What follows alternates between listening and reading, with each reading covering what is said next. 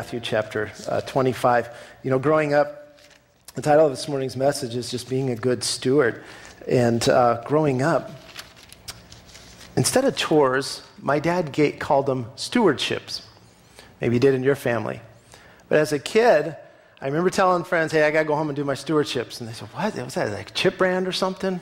What's stewardships? I said, I don't know. That's just what my dad calls them. Yeah, so I guess they're like chores. They feel like chores. It's the same thing. But as I began to get older, I began to understand what it is. There is a difference between a stewardship and a chore. A chore is work to equal pay. It's something you have to do. A stewardship is something that's been entrusted for you to manage, to care, to do.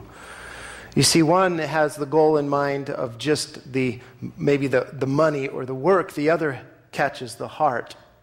And I didn't understand it until a little later, what my dad and why he called them stewardships, because ultimately he was looking for the heart in the midst of the work to be done.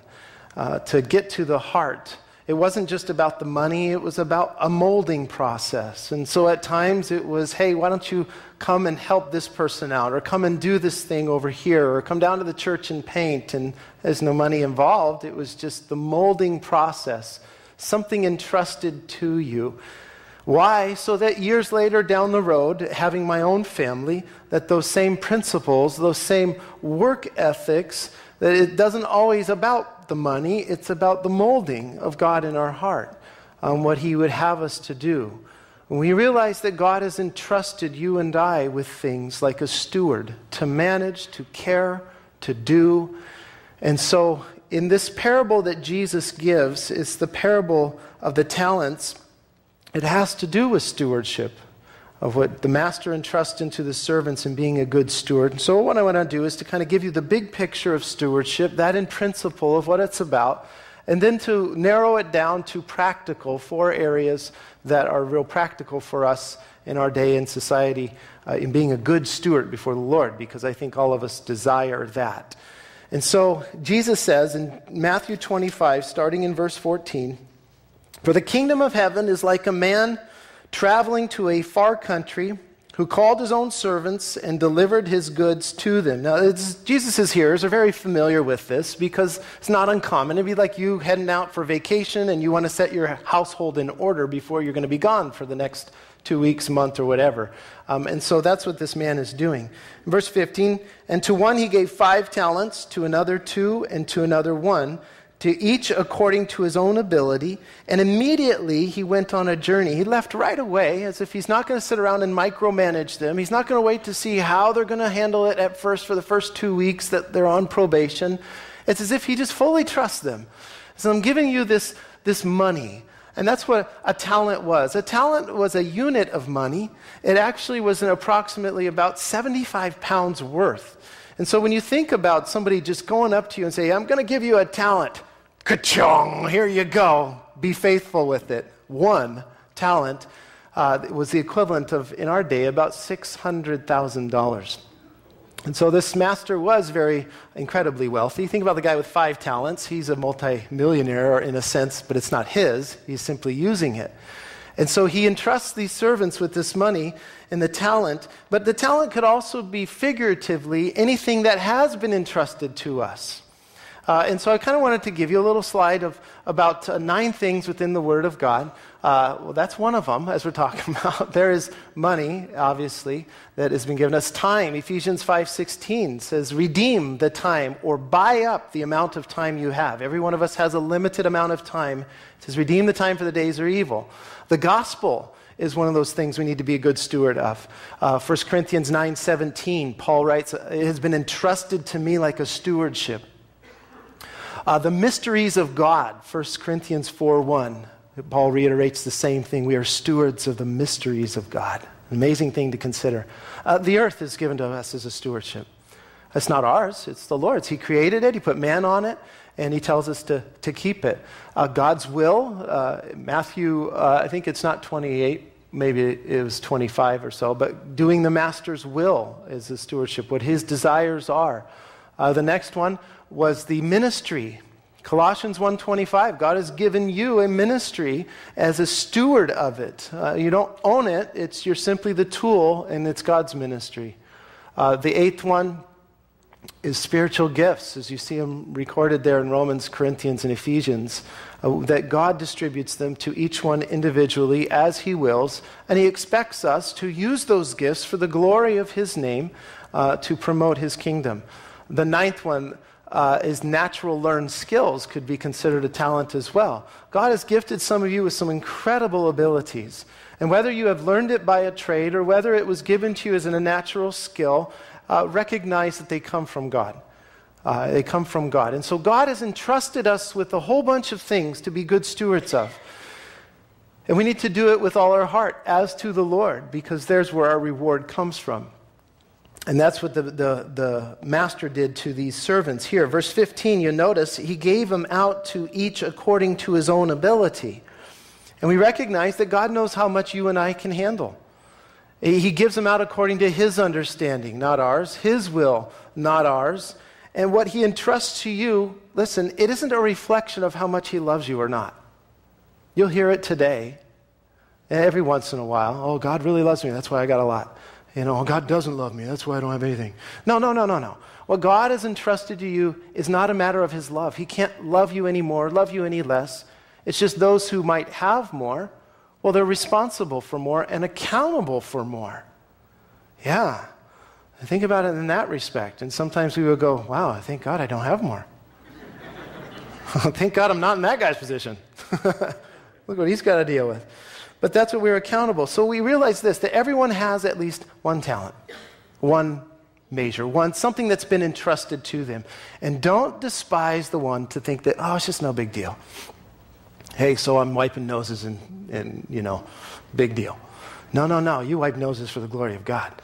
And you do it as unto him. Don't despise it, because God looks at it, as we see in this parable, incredible potential for his glory in ways that we can't see. So don't despise it. But number two, don't get jealous of the person who might have 5 or might have 2. Well, why, Lord? Why do they get more than me? And just trust the Lord.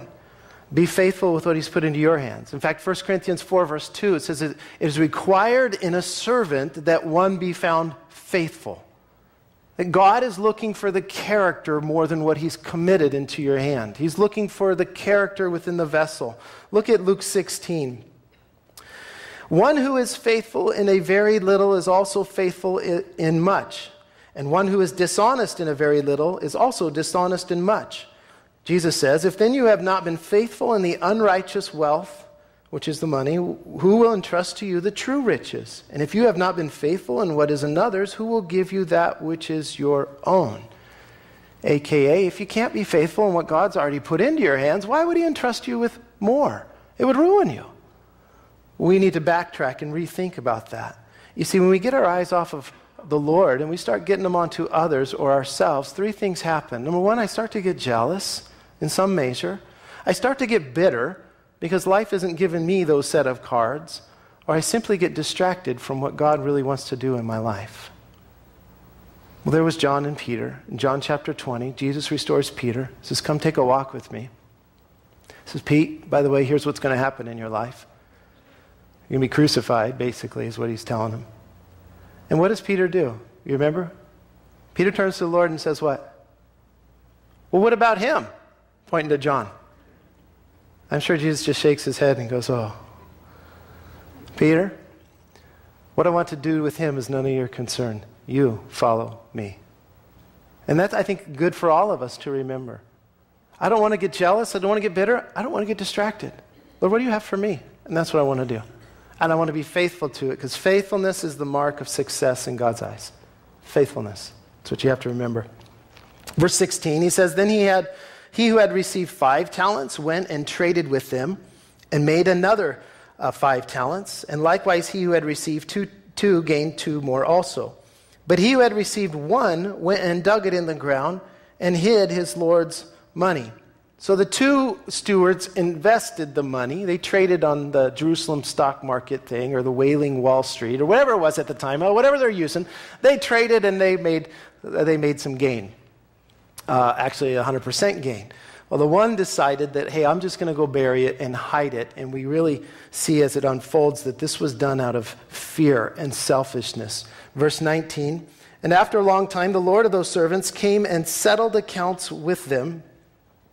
So he who had received 5 talents came and brought 5 other talents, saying, Lord, you delivered to me 5 talents. Look, I have gained 5 more talents beside them. His Lord said to him, well done, good and faithful servant. You were faithful over a few things, and I will make you ruler over many things. Enter into the joy of your Lord. And he also had received 2 talents, came and said, Lord, you delivered to me 2 talents. Look, I have gained 2 more talents beside them. His Lord said to him, well done, good and faithful servant. You have been faithful over a few things, and I will make you ruler over many things. Enter into the joy of your Lord. We stop right there for a moment. You'll note 3 things with me. That one, there is a day of accountability, a day of reckoning in verse 19. It had been a long time, but the day truly came where the stewards would have to be accountable to the master for what he had entrusted to them. There was no excuses. There was no sick call in type of thing. There was no, hey, sorry, can't make it. Can we do this tomorrow? It was a day of reckoning. At number 2, you might note that the accountability was on an individual basis. No one could say we, only I, on that day. And truly it's the same on the day that we stand before God. We can't say we, there is only I.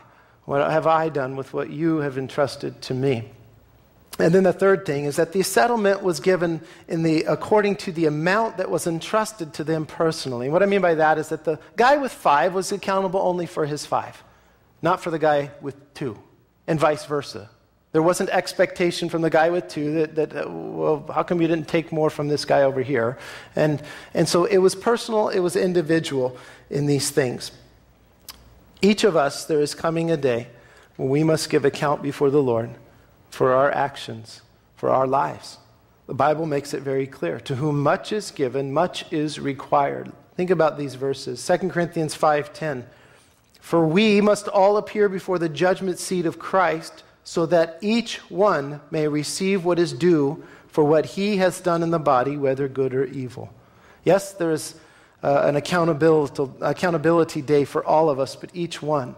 And then in Romans 14:12, so then each of us will give an account of himself to God.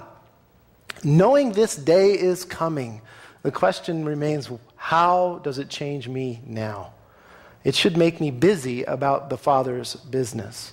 It should make me serious about what he has entrusted to me, that I might be a faithful servant. So the 5 talents turned to 10, the 2 turned to 4, and both received the same commendation. Well done, good and faithful servant. You've been faithful over a few things. I will make you ruler over many. Enter into the joy of the Lord. It was a commendation of praise. The master says, well done. You're good and faithful servant. You're faithful. In other words, the master was more concerned about the character within the servant than he was about the bottom line profit. He says, you're just faithful in these things. And by the way, the guy with the 5 and the guy with the 2, it says, you were faithful in a few things. In light of the big picture, no matter how much we have here or God has put into our hands, it's still smidgens. It's a few. Few compared to the richness of the master. So there was praise in there. There was a promotion. You've been faithful over a few. I'm going to make you ruler over many. And promotion comes from the Lord. It's not man-made. It's not my will or abilities. It's not what I have done. It really is what the Lord desires to do. So there's praise, there's promotion, and there's the promise. Enter into the joy of your Lord, the delight of your Lord. And truly the delight for any believer is that in heaven, and seeing Jesus face to face and carrying out his will for all eternity. It really is going to be the best of the best. So the 2 were faithful, but listen, one was fearful. Let's look at his story in verse 24. Then he who had received the 1 talent, he came on this day, basically, and he said, Lord, I knew you to be a hard man, reaping where you have not sown and gathering where you have not scattered seed. And I was afraid, and I went and hid your talent in the ground. Look, there you have what is yours. But his Lord answered and said to him, you wicked and lazy servant, you knew that I reap where I have not sown and gathered where I have not scattered. So you ought to have deposited my money with the bankers, and at my coming I would have received back my own with interest. Therefore take what the talent or take the talent from him and give it to him who has 10 talents. For to everyone who has, more will be given, and he will have an abundance. But from him who does not have, even what he has will be taken away. And cast the unprofitable servant into the outer darkness, and there will be weeping and gnashing of teeth. The servant knew what his master was like. He says there in verse 24 that I knew you to be a hard man, reaping what you didn't sow. That you're a wise investor, you're a powerful man. I know that about you, and the master doesn't deny it. But the servant's actions here tell us his fear. That he was afraid in verse 25. I was afraid of loss, afraid of the risk, afraid of whatever it might be. Fear had gripped his heart. And here's the point. He was paralyzed by fear, and so he did nothing. And that's what got him into big trouble. He buried it. He hid it in the mattress, you might say. And he was even convinced in his heart that what he was doing was right. Think about that. He's even convinced, hey, master, you should at least give me a pat on the back that I still got my brain and I remember where I buried it. I don't have old-timer's disease and I just forgot everything. Oh, well, somewhere out there is this treasure. You give me a pat on the back for at least I know where it is type of mentality. At no point did he ever feel guilt and repent and say, you know what, maybe I shouldn't really go get that and try to invest it and do my best for his will. Nothing like that happened. But he was paralyzed with fear. And we realize this, that God has entrusted to you and I a measure, not so that we would just babysit it, and not so that we would just bury it, but that we would use it for his glory, that we would take risks in the kingdom, that we would invest and see his glory and his will promoted. And you see, in one sense, that's the mentality that we carry into what we call the life groups. Is we're looking at the multiplication. We're looking at the advancement. It's not something I hold on to. It's something I want to see expand for the glory of God. God says, hey, I've given you those life groups. Now what are you going to do with it? Oh, Lord, we're going to, in time, expand it and multiply it. So on that day, we could say, Lord, we've been faithful. You see, multiplying requires letting go. Risk requires letting go of what I have for something greater down the road. Anybody know who Kyle McDonald is? Probably not. Well, July of 2005, Kyle McDonald did an experiment. He took a red paper clip and he offered it to trade anybody for it. He'd go to wherever they were at and trade for it. And so what happened, if you can look up his story, he took a red paper clip and he took that paper clip and somebody offered to trade him for a fish-shaped pen. So he took that fish-shaped pen. And then he offered to trade the fish-shaped pen, and he traded it for a handcrafted doorknob.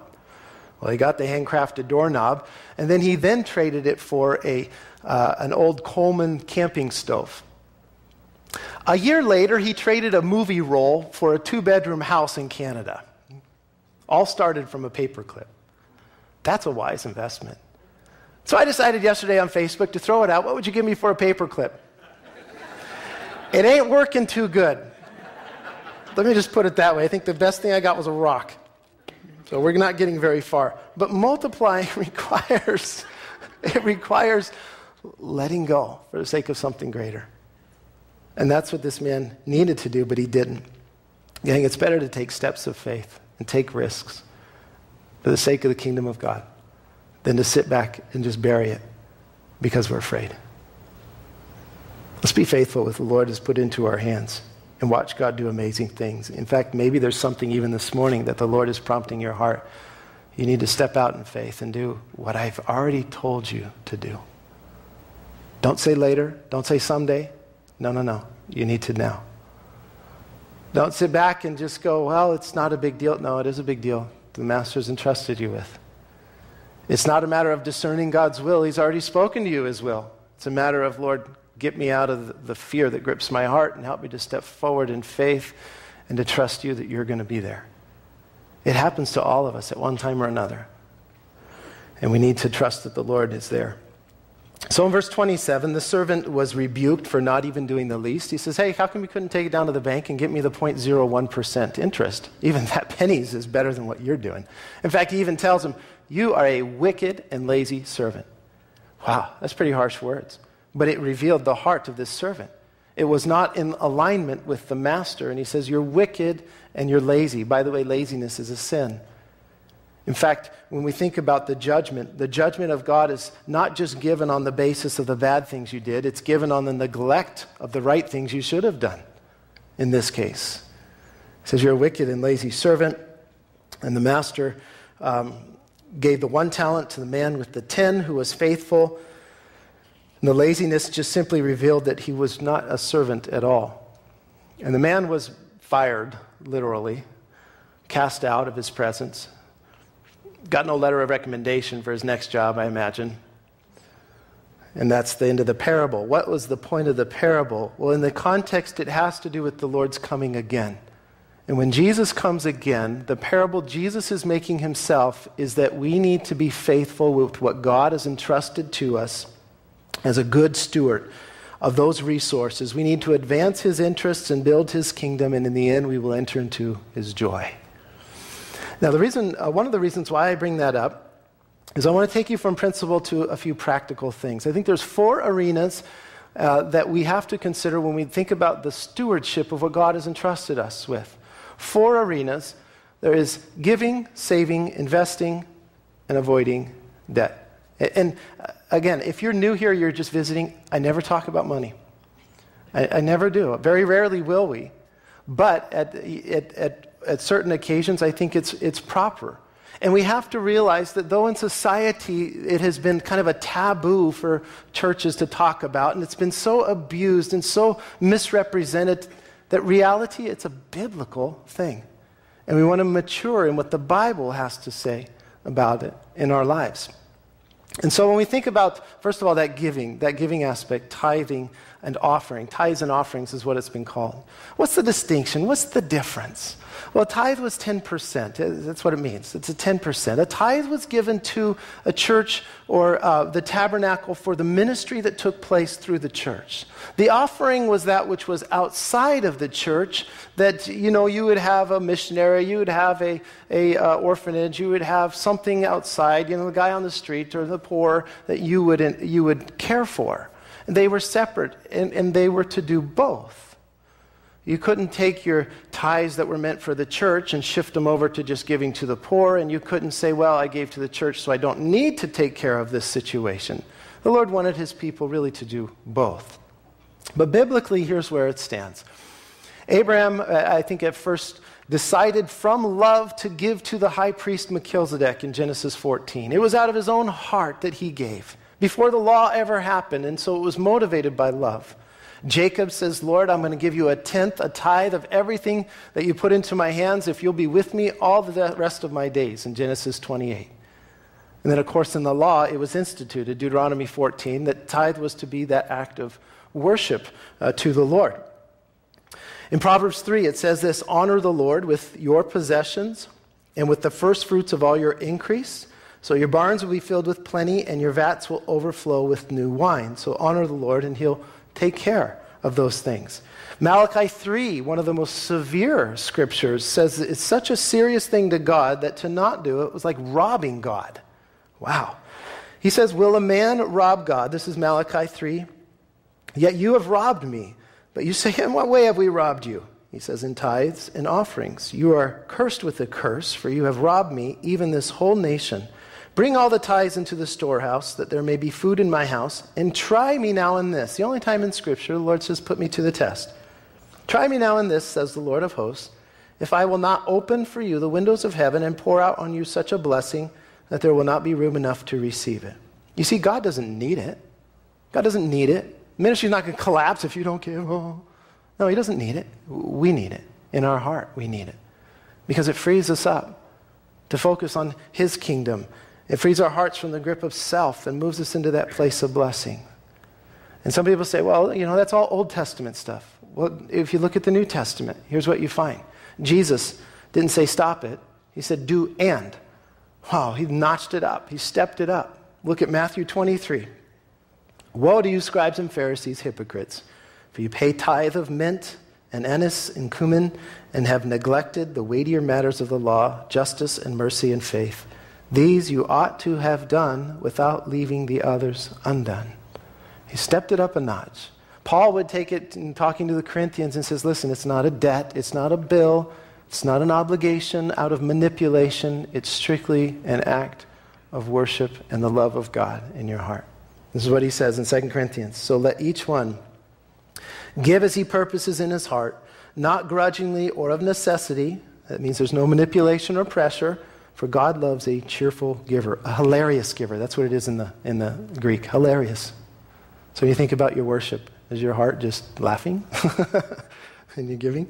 And God is able to make all grace abound towards you, that you, having all sufficiency in all things, may have an abundance for every good work. You see, it's always been more about the money issue with God. It's the heart issue. It's an act of worship. It's a revelation and a witness to the world that my God is a blesser, not a taker.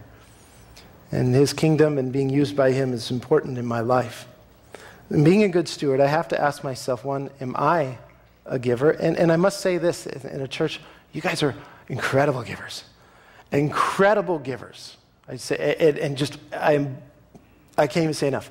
Incredibly giving. So why am I getting into this? Because I want you to see the context biblically. But I also want you to hear the national average. And this is kind of scary. Barna did a poll in 2012. He found out that more than half of Americans are givers. More than half, which is clothes and charities, monies, time, volunteering.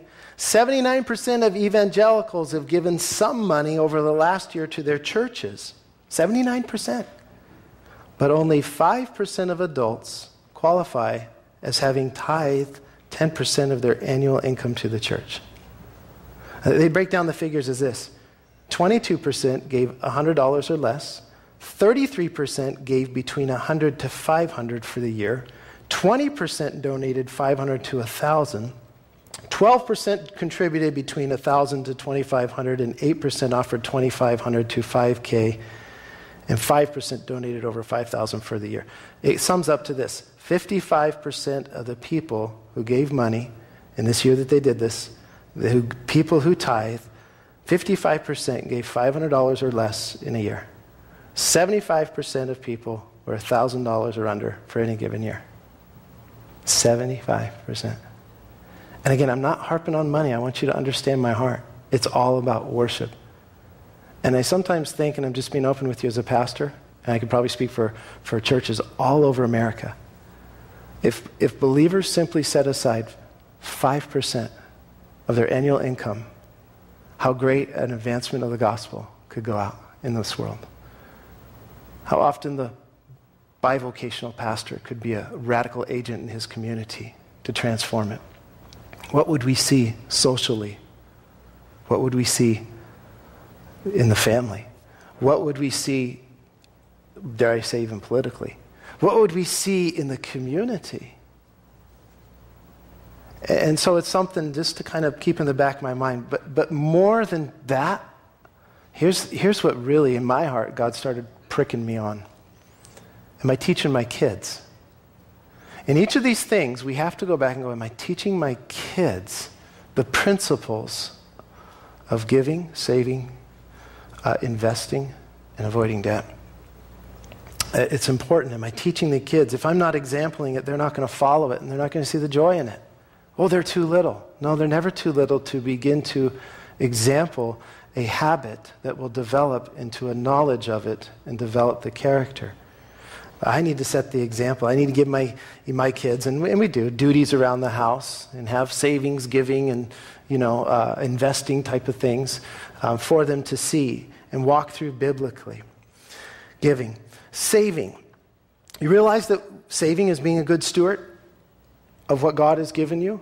Saving is being a good steward. Jesus told a parable of a rich man, and he just decided, I want bigger barns, and he was all for self, and he hoarded it all, and the Lord says, hey, you're a fool. This night your life's required of you. But think about Joseph. Joseph, as we studied in the book of Genesis, Joseph was a saver. Remember, he knew that a famine was coming, and he began to save up. Why? It wasn't just for his household. It was for the whole nation. It was for the whole world that would come to receive. There was ministry. And so saving is being a good steward. In fact, the Bible tells us, even in Proverbs 6, to go to the ant, you sluggard. Feeling sluggish, consider an ant. Consider her ways and be wise, which have no captain or overseer or ruler. She provides her supplies in the summer and gathers her food in the harvest. That she's self-motivated, she's thinking ahead, she's considering the future. And saving is not a lack of faith. In fact, it shows a mature faith. It's not out of fear. You're just hoarding it. You're saving it in maturity, that you're governing over those fleshly impulses because you see the bigger picture. Am I teaching my kids to save? Am I teaching them the importance about those? Am I making goals with my kids, long-term, short-term goals, where they're seeing that I can, we want to plan this vacation, and so, by the way, we're going to save for it. You see, here's what I realized. Often, what do our children see us do? Swipe. They hardly ever see you pay the bill. And so they get this mentality that it's just all about swiping, swiping, swiping. In fact, my daughter just picked up a game of Monopoly. She likes Monopoly. And there's no paper money anymore. They give you a card. It's really fast and it's really cool. But I'm thinking, oh man, this is dangerous. So the other day we went on vacation and I sat my kids down and I said, hey guys, I want you to know something. First and foremost, the reason why we're doing this is because Mom has saved. Dad can't save. No, Mom has saved for the past year and a half to go on this vacation. So give a big hand for Mom. And I wanted them to see the connection that saving is good, and then the celebration in it is good. And so just dangers to be aware of. Saving, we need to save. We need to teach our kids what it is to save. The third one was investing, and investing is being a good steward of God's resources. That's exactly what we read about here in the parable. The master was a wise investor. He wanted his stewards to invest for the profit of the master. And we have to consider that as well. The Bible has much to say about that as well. God's dividends outweigh anything. Am I teaching my kids about investing even for the future, for the kingdom of God, and things that I would take on and as a family take on support of something that they can give to and they can see God working? And the last one is avoiding debt. And the reason why I bring that up is because there are three kinds of people. Three kinds of people in this world, that's been said. The haves, the have-nots, and the have-not paid for what they haves. That's how it breaks down. But as you know, and as we know, that being a good steward is also seeking to be avoiding debt, is living within your means. And being a good steward of what God's put into your hands. And we have to be really careful. Here's what we're finding out. We are drowning in debt. This is from debt.com. 160 million Americans have credit cards. I'm one of those 160 million. The average is 3, and the average credit card debt per household is $15,263. Urban Institute report just put this out last week. 33% of us, that is 77 million people, are so far behind on payments, their debts are, quote, in collections. 33%. The average is $5,200. Again, I'm not saying, this is the reality. Some of you go, man, mine's worse than that. But this is where we're at. Proverbs tells us in Proverbs 22 that the borrower is servant to the lender, and this is just the reality that the debt makes me a servant to the owner of the bank. But here's the problem. It so often can begin to rob me of my rest and my joy in the Lord. I start stressing. I start losing sleep. I start, doing things that are unnecessary. It reminds me of a guy. He began to get collection calls. And the guy kept hounding him. The collection calls kept hounding him. And the man basically said, hey, here's what I do. When I get paid, I put all the names into a hat. And I just draw out. Whichever one I draw out first, he's the guy that gets paid. And he's telling this guy on the phone, if I just draw him out. And when all the money is gone, all the money's gone. If you don't stop calling me, I'm not even going to put your name in the hat. It was only that easy, right? Proverbs 19:2. Also, it is not good for a soul to be without knowledge, and he sins who hastens with his feet. Boy, take time to pray and seek God. We all have those burns from buyer's remorse. Oh, why didn't I think? Why didn't I listen? Why didn't I stop and pray? And some of those things we carry for years and years.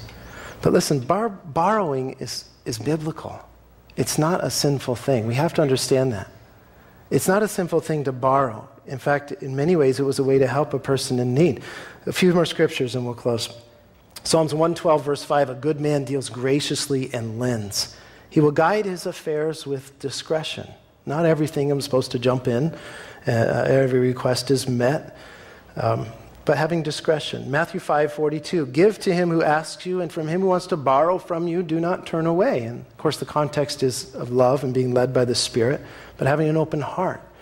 And so we have to ask ourselves, are we teaching our kids how to avoid debt? And being a good steward, let's teach them how to avoid debt. Because when they graduate from college, every credit card company in the world is going to be knocking on their door because they want a piece of the pie. In fact, I found out the average, when somebody graduates from college, the average student loan debt is $29,400. And 55% of those graduating end up in a full-time job. They're just loaded. So we need to be careful. Example it for your kids, these principles. Teaching them those principles, putting it into practice, and avoiding those things. Gang, in the end, you want to hear it, I want to hear it. Well done, good and faithful servant.